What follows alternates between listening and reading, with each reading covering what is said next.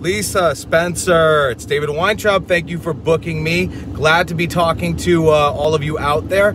Listen, as a CEO, you have to make sure that you have a happy group of people that work for you. So you have to educate them. You have to make sure that they feel comfortable in whatever they're doing working for you. It's not just you as the boss making sure that the operation runs. Your team has to be equally as strong as whatever you're capable of doing.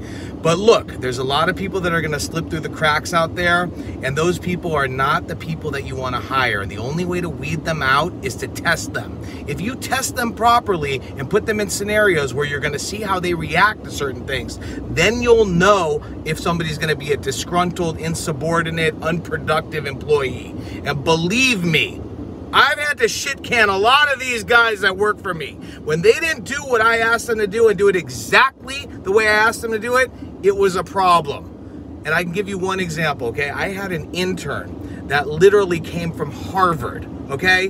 They had a law degree. They had zero common sense on how to have any people skills. They could be great at being book smart, but they did not know how to relate to people. They thought because of their education and background that they knew how to do customer service, but they had zero skills to do so. So you got to be very picky when you have employees that are not well trained, and those are the people that can become these insubordinate, disgruntled, unproductive people. Listen, there's a lot of great people out there, so weed through them, make sure you pick the right ones, and always be good to your employees. Great to meet you guys. Thank you.